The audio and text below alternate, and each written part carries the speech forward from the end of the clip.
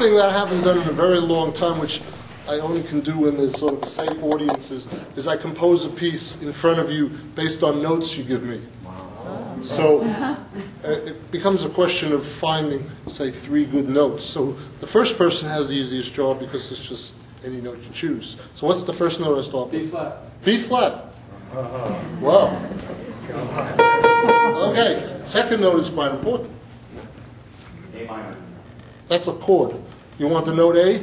Yeah. You're just looking for separate notes. So this is B flat, this is A. Okay. Middle C. Middle C. So that'll give us.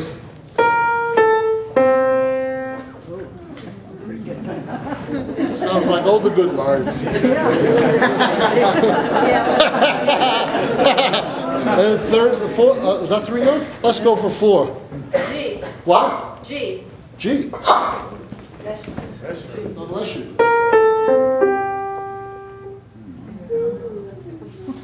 I mean, you have a choice to change any of the notes too. Not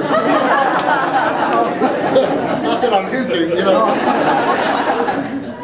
Are you satisfied with that? To hear a composition on that? Sure. All right, try it. I'm counting on your lack of memory. You never said you had to play the moment. Just once.